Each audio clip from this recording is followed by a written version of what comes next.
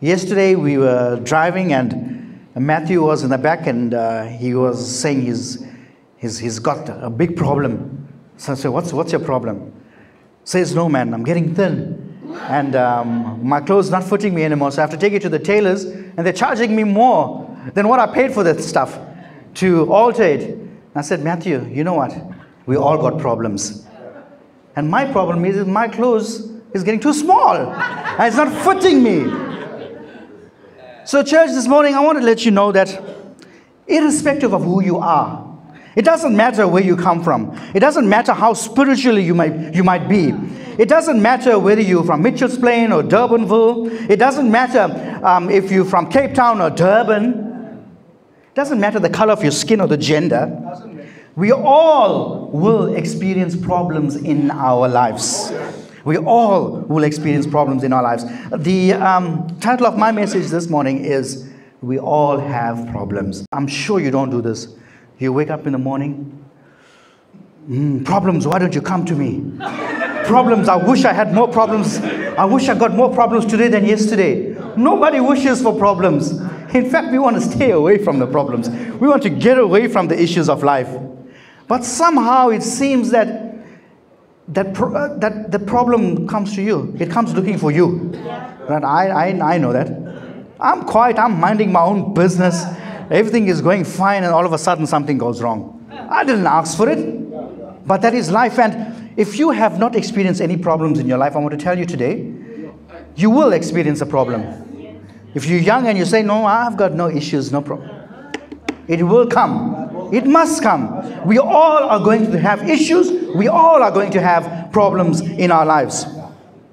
Now this morning, I'm going to take my reading from the book of Isaiah chapter 61. Okay, Isaiah chapter 61 from the top. Now, before we even read this, I just want to give you a background of what's happening here. So Isaiah is a prophet, and he was set in place to prophesy to the people of God, right? To prophesy over them because they had problems. They had issues. They were going through a rough time. So Isaiah, he prophesied over them in Isaiah 61. But the amazing thing is that this happened 700 years. This happened 700 years before Jesus was born. And now when Jesus was around, he went into the temple and he started to minister in the temple. And there was no Bible. They had scrolls. And Jesus picked up a scroll and he opened it up to Isaiah 61. So in Isaiah 61, we see this. And then you find the same thing in the book of Luke. Luke chapter 4. You find the exact same thing. Jesus is reading the same thing. But what is the difference here? So what is interesting about this portion of scripture is that it was a prophecy done 700 years before Jesus. But in the book of Luke chapter 4, Jesus went into the temple, picked up the scrolls, he read the exact same scripture, Isaiah 61, and he tells the people there on that day that this prophecy has today been fulfilled, as the prophecy was in fact about Jesus Christ. So let's read it, right? Let's see what it says. What does it say? And Jesus reads this now, right? In the book of Luke, this is what Jesus is reading. And he reads, start from verse 1. Guys, do we have it? 61. From verse 1. And Jesus reads, "The Spirit of the Lord God is upon me, because the Lord has anointed me." So now Jesus is reading this, but he's reading about himself. The prophecy is being fulfilled. Here we see, by this reading, we see that God has anointed Jesus. And what was the purpose? What was the purpose that Jesus was anointed? What is the purpose that Jesus came here? Let's read the second one, the second part. To preach good tidings to the poor. Jesus had an assignment, and he had to bring the good news of salvation to those who were without the comforts of life, to the poor. He had to tell the poor people who didn't have much about the good news of salvation that he brings.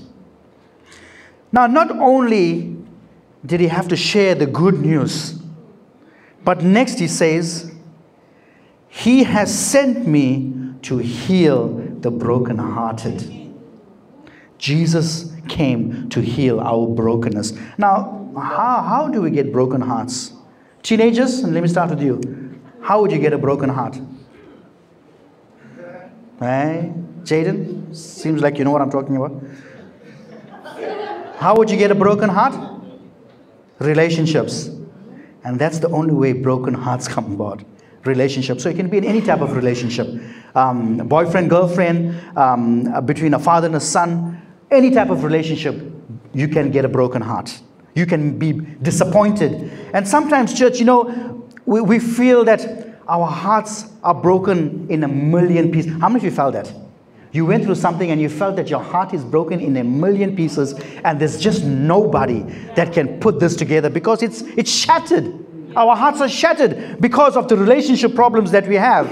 But this morning I'm here to tell you about a specialist that doesn't matter how many pieces your heart is in. He will operate your heart and he will put it back together piece by piece. He came to heal the brokenhearted. That is what Jesus came for. Receive my healing, Lord. In Jesus' name. Thank you, Lord. We read again. He came to proclaim liberty to the captives.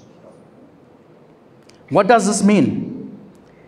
It means he came to bring freedom to the people who are held captive by sin and by their habits. How many of us here were held captive by sin and our bad habits? 1, 2, 5? Oh, the rest of you guys are perfect. Well, those of you that didn't raise your hand, let me wake you up this morning and tell you that Jesus wouldn't have come if we were sinless. Why would he come to die on the cross if we were sinless? Each and every one of us have sinned and fallen short of the glory. Look at somebody next to you and say, we have all fallen short. We've sinned. So each and every one of us have had a habit, have had some sort of sin in our lives. And after you confess your sin, it doesn't make you perfect. Because it's a continual process. Every day you wake up, you ask for forgiveness. Because sometimes you might not even know that you're sinning, but we sin. That's our nature. We have a sinful nature. Jesus came to proclaim liberty to the captives. He came to release us from the sin had held us captive. We couldn't move. We were bound in sin. But Jesus came to break it. He came to break the hold of sin. Came to proclaim liberty to the captives. Let's read further. Jesus came for the opening of prisons to those who are bound. Being bound. What does it mean to be bound?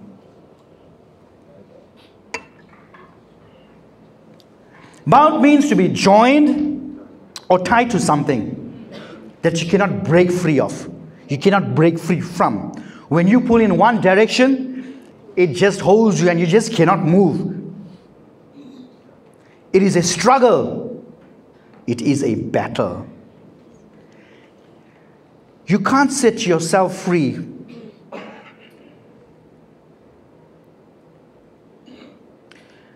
from this battle. You are bound, you're fighting the battle. And when you sing, hey, I am winning, and yes, it's getting better, it's getting easier, and then there's another battle, and then there's another battle, and life is a constant battle, and you think you're winning, you think you're just getting over that, and yes, you're getting over that situation, but another situation is waiting for you, and when does it come to an end? Your life is just a battle, battle, battle. You are bound by battles. Jesus came to open up those doors, those prison doors that keeps you in that battle, so we can be set free from this.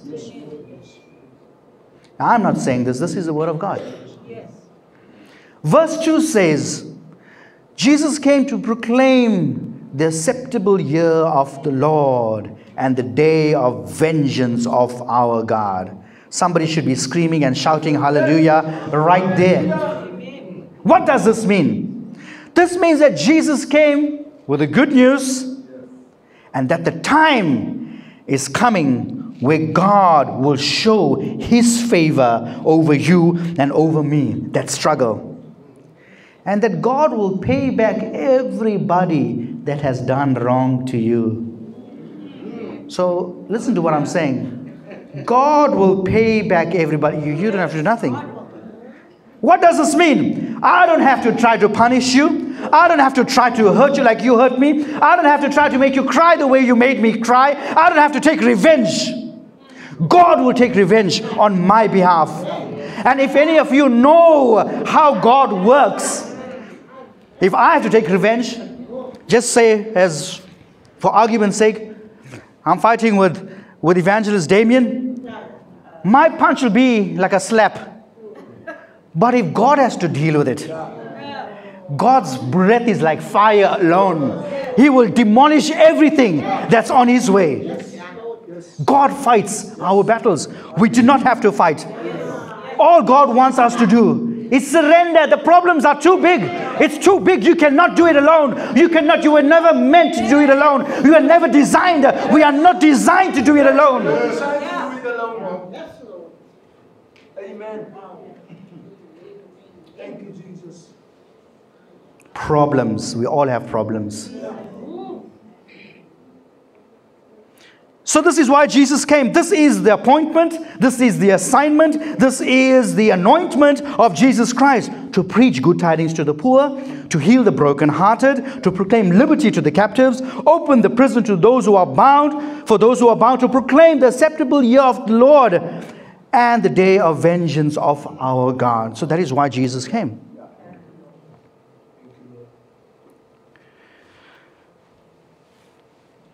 So Jesus has come to do all these wonderful things. But who did He come to do it for? Look at the end of verse 2. The end of verse 2, it says He came to do it, or He came to comfort all who mourns. He's a comforter. He came to comfort those that are in mourning. So who is He doing it for? He's doing it for those that are weeping, those that are crying, those that can't find a way out. For those who don't see any solution to their problem. He's here to comfort those that mourn. Now let's go down to verse 3, right? The beginning of verse 3. And it says, and this is very interesting, right? To console those who mourn. So the first part is He came to comfort those who mourn. And then it further goes on to say, to console those who mourn in Zion.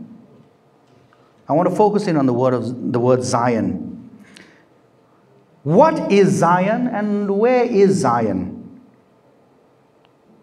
Zion speaks of the city of David.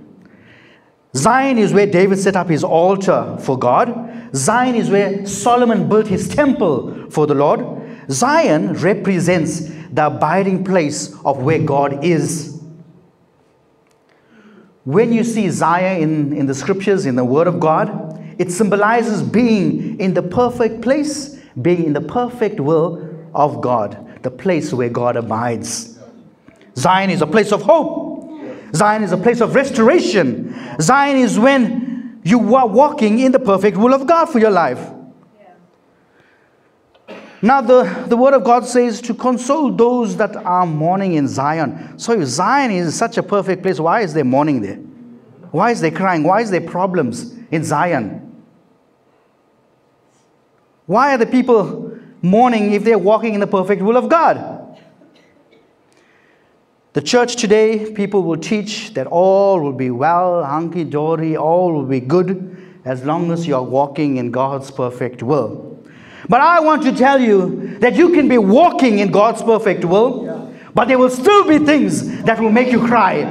You can do everything right. You can be the best person anyone can be, but still there will be problems in your life. How do I know this? Job. He's the perfect example. He did everything right, but still he suffered. He was a good man, but still he lost everything. He prayed every day and he worshipped every day, but still he became sick. He did what was pleasing to God, but still he was sitting on the roadside with sores on him. Job was living in the perfect will of God, but still he had troubles. So if you're feeling sorry for yourself this morning, oh, I've got so much of issues and problems and nobody understands and I'm going through so much, stop it.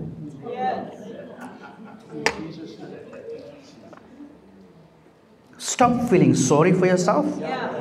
Stand up and dust yourself out and go to the Word of God. So that was Job. Jesus also told his disciples, take the boat, go across. Jesus was sleeping there. And the storm came and all the disciples got afraid. Here the disciples listened to exactly what the Lord told him. But still they came across the storm. The Lord was with them. But still the storm came. Yes, church, you can be in the perfect will of God, but you will experience problems. You can be in Zion and you can be broke. You can be in Zion and still have trouble in your marriage. You can be in Zion and still have children who makes you cry. You can be in a Zion and still encounter the giants of life. You can be in Zion and still be sick. You can be in Zion and still be lonely. You can be in Zion and still be disliked and hated. You can be in Zion and still get fired from your job. You can be in Zion and have someone sick in your family who you prayed for and still they died. You can be in Zion. You can be walking in the perfect will of God, but you still will encounter problems. The word says that the people were crying in Zion. So, why were they crying? What was the reasons were they crying? Why? What made them cry? Now I want to focus in on verse 3. It says, to console those who mourn in Zion, to give them beauty for ashes. So there must have been ashes there. If God wants to give them beauty for ashes, they were crying. Everything must have been in ash. So he's saying, I will give you beauty for ashes. So there must have been ashes. We see ashes. Ashes are formed only after a fire has demolished everything to dust. And that is how you get ashes. Ashes symbolizes loss. And the people of Zion had lost everything. And it was reduced to ash. Ashes mean that you don't have anything left to prove to anybody of what you had. The only thing you have left are the memories. You had a good life. You had a good wife. You had a good job. You had a good family. But now you have nothing to show for it, as everything is gone and everything is just a memory. So they were crying because all that they had was reduced to ashes. So that was number one. They were crying because everything was reduced to ashes. Okay? Then we read further down. Why were the people crying? To give them oil of joy for mourning. So they were in ashes. They were in mourning.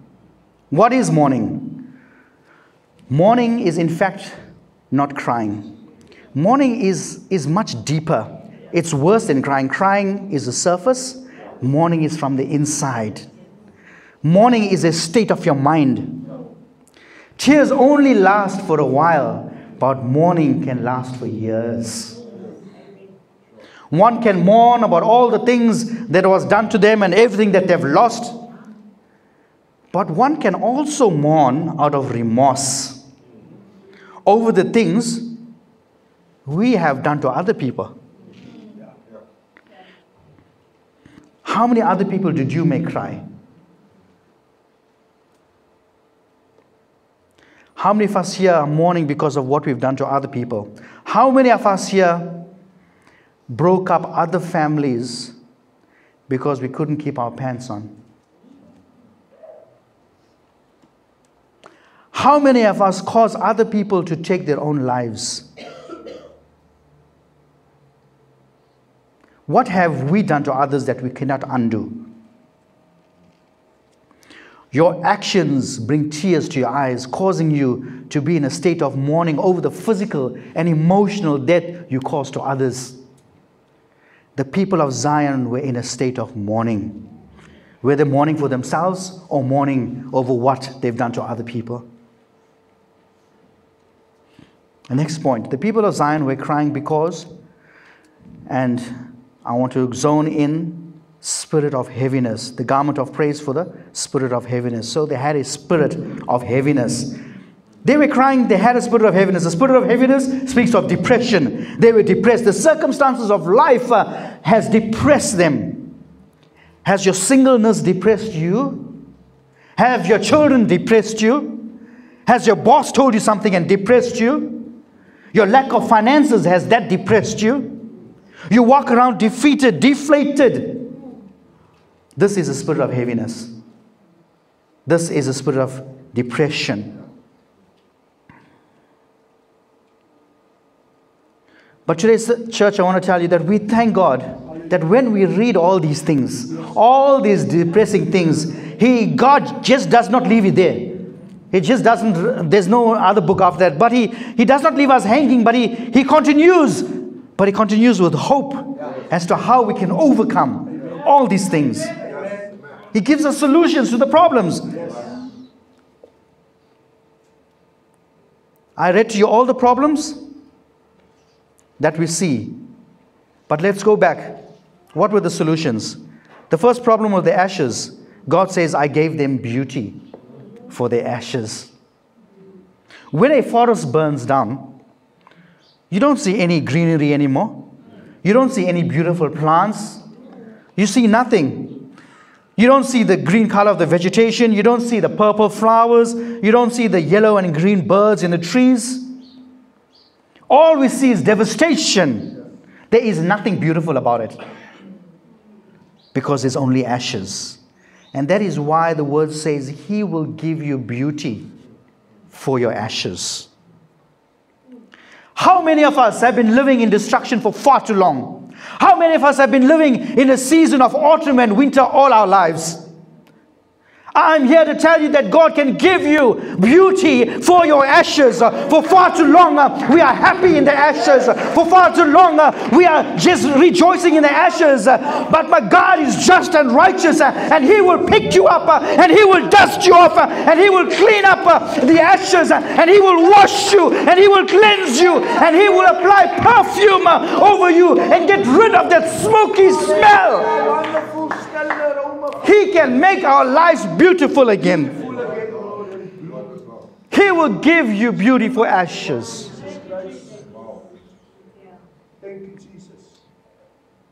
So what was the solution for the mourning? And as we read, to give them the oil of joy for their mourning.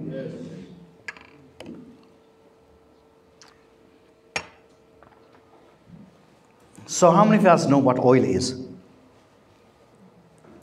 Oil is a lubricant.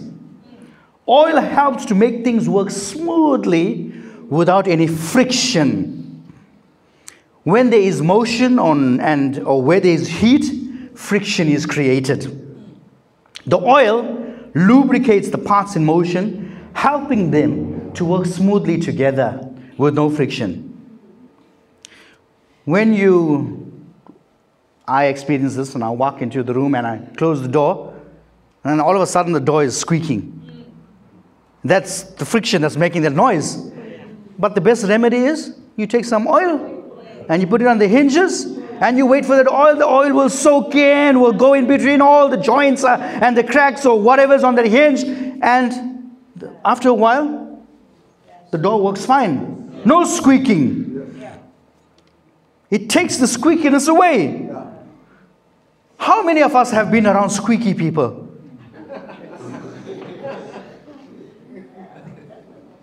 They're always complaining and they've got nothing good to say. The sun is not hot enough. The moon is not bright enough. The breeze is not so breezy. The tea is too hot. The milk is too white. They just complain. They're squeaky. And what you feel like doing, you feel like taking them, Uncle John, and throwing them in the oil. They're just squeaky, complaining.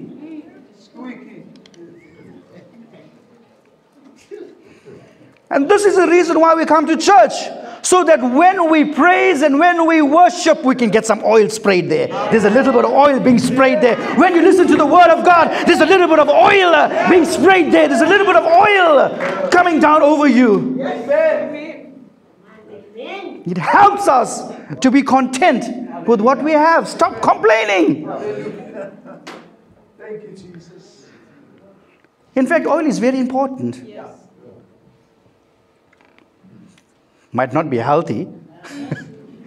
Too much of anything is not good. A little bit of oil is fine. I cook, I use oil. So what do we make? Guys, what do we make with oil? What can you do with oil? What foods can you make? What's the famous foods? Nicole, what's the famous foods we make with the oil? Curry, deep fried chicken. Fried chicken, yes. Pork chops you can fry. Chops, so we make a nice chops with the chili powder mixture, and you can fry that in the oil. Fat cook, you'll fry in the oil as well. You forgot about it. What about the fish and chips? In the oil. So now, I want you to go home today. I want you to fry chicken. If you don't have chicken, come see me. So, I want you to put that stove on. You put your pan on that stove. Don't put any oil. And put the chicken there, let it fry. What's going to happen to that chicken? It's going to get stuck. It's going to get stuck to that pan. That's what happens when you don't have any oil. How many of us are stuck to what happened 10 years ago? How many of us stuck because of what she did to me last year? How many of us are stuck because of what they said about you 3 years ago? And that is why you need the oil. So you won't get stuck. Praise God. Hallelujah. I refuse to get stuck in the past. I got to move on because everybody else have gone, have moved on, and I got to move on. I can't afford to be left behind. That is why we need the oil, so we won't get stuck. Yes, Lord. Please, thank you, Lord. How many of you guys like bacon and eggs? Now, there's something different about bacon. Do you need oil to fry bacon? Where does the oil come from?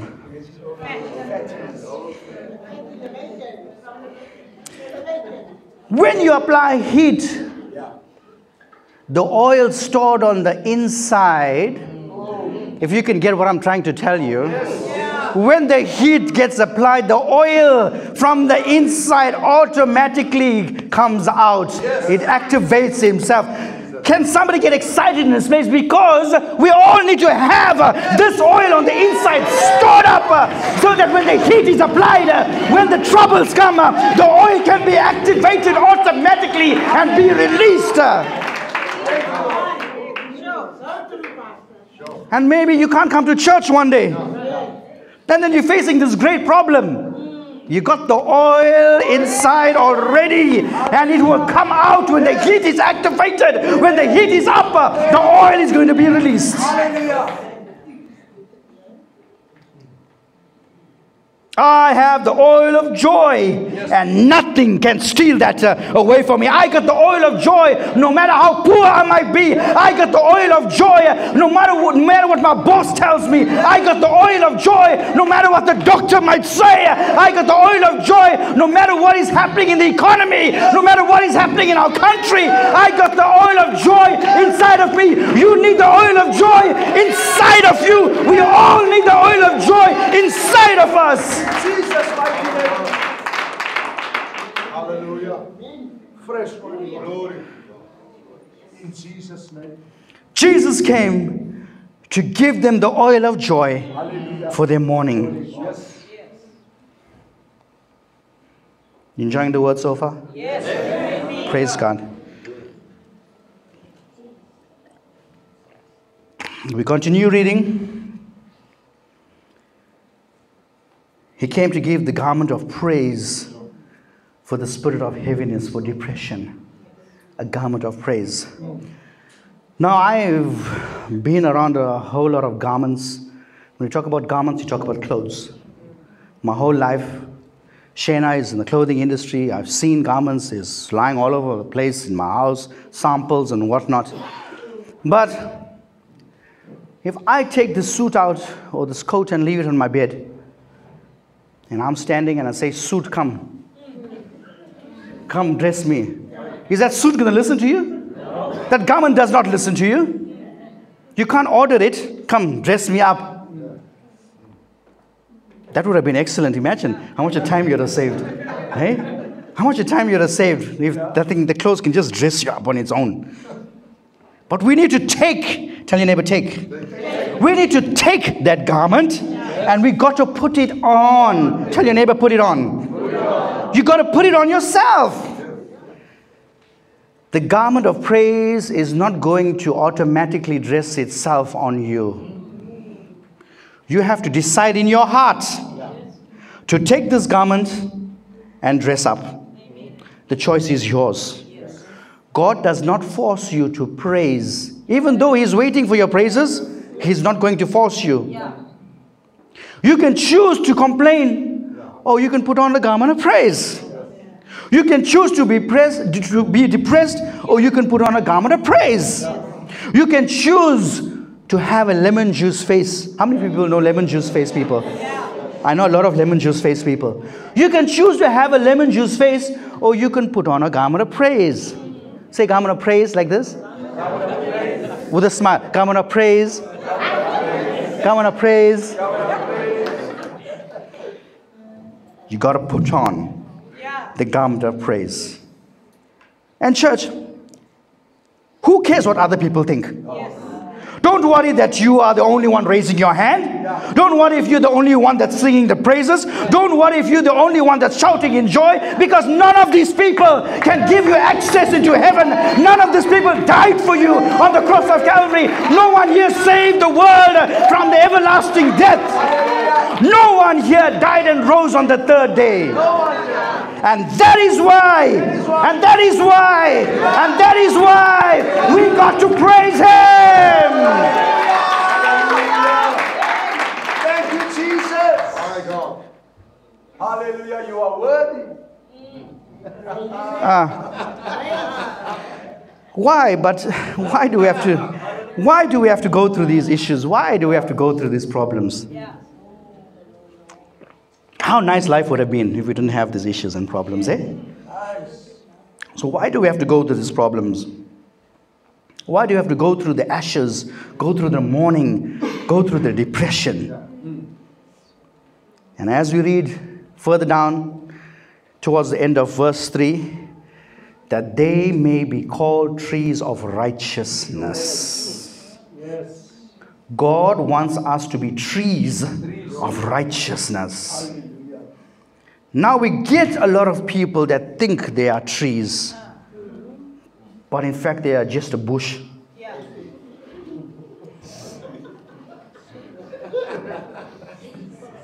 Bush Christians. Bushes and plants, they just get blown away by every wind of doctrine. Whichever way the wind blows, they will go. What everybody else is doing, they will do. If everybody else is sad, they will be sad. If everyone else is depressed, they will be depressed. But trees stand firm and it represents strength. The clouds will come, but the tree does not get scared of the cloud. The rain will come, but the tree still stands there in the same spot. The hailstones will come. It will fall on the tree. It will hit the tree, but the tree remains firm. The tree remains standing. It is strong because the tree has been through the test of time. It has been through all the good times. It has been through all the bad times. And it did not move. The tree has been qualified from being a plant or just a tree to now being a strong tree. If there's anyone here who has made it through some things in their lives, And who knows what I'm talking about? If you are still standing here this morning, you are still around. We're reading Psalm 37 verse 25. I have not seen the righteous forsaken. You will not be forsaken, but you will stand like a strong tree because you are righteous. Are you a righteous tree? Or are you a bush? Are you just a plant? Are we plants or are we bushes? Or are we that strong, righteous tree? The problems of our lives makes us strong. Without the problems, we cannot fathom how to get strong. You can go to whichever gym you want to go. You can push whatever you want to push. You will not get that inner strength. What's the use of having muscles on the outside when inside you're nothing? There's no muscles. No spiritual muscles. No emotional muscles. You will be called trees of righteousness. You go through the storms. You go through the problems. But I want you to realize if you are not dead, which means you are still standing. If you are not dead, which means you are still around, which means you are still strong, which means God has not finished with you, which means you've got greater things for you. Glory to God. Righteous trees. So how do we become righteous trees? The word says that they may be called righteous trees. They may be called the trees of righteousness, the planting of the Lord. I want to stop there. I want to focus on the planting of the Lord. This means to be a strong tree, you need to be planted where the Lord wants you to be planted, not where you would like to be planted. We don't want to be where God wants us to be, but we want to be in a place where everything is good. When JCC was established, people asked, why are you guys planting the church in Mitchell's Plain? When you could have planted the church in a more favorable area, in a more affluent area. Was it uncomfortable to be in this area? Oh, most definitely it was. Did the gangs break into the church and steal the equipment? Oh, yes, they did. Did we see people running into the church full of stab wounds and blood? Most definitely we did. Did I have to drive 42 kilometers to and from church every Sunday? And not for one service, but 2 services on a Sunday. Leaving out the other meetings we had during the week. Oh, yes, I did. Was it uncomfortable? Oh, yes, it was. But we allowed ourselves to be the planting of the Lord. Hallelujah. Let's give God some praises there.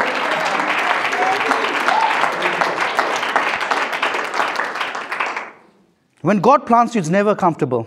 It's never going to be easy. But God will not plant you in a place where He don't think you'll make it.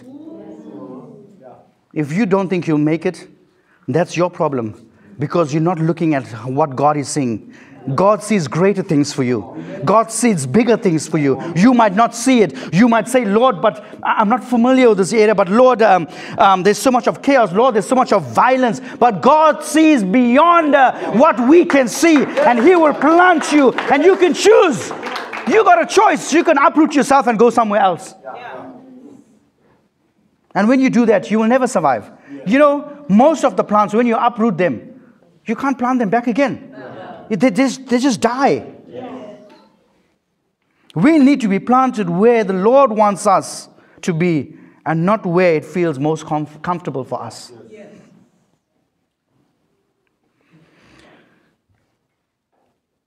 My last point this morning is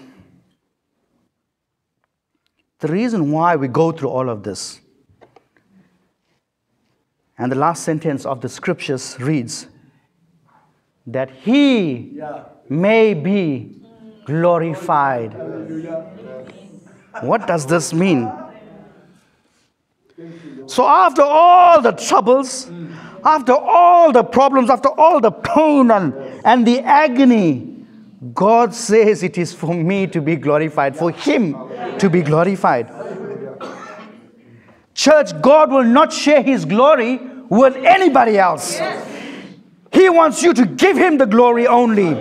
He wants you to boast about what He has done. God puts us in this situation for longer periods of time, because if He brings us out of it too soon, we might think we did it ourselves. God will put us in some impossible situations so that when you come out of it, you will say, to God be the glory, for there is no way that I could have come out of this as myself. There is no way I could have done this on my own. No way.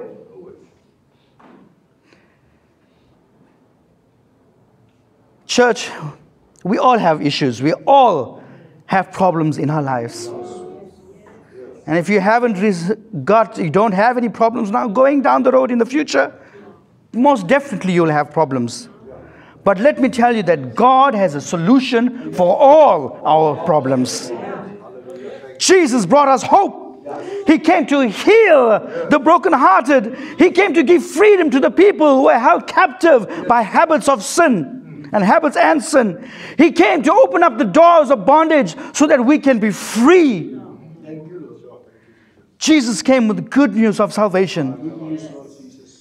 And He told us that the time is coming where God will show His favor and that God will pay back everybody who has done anything wrong to you.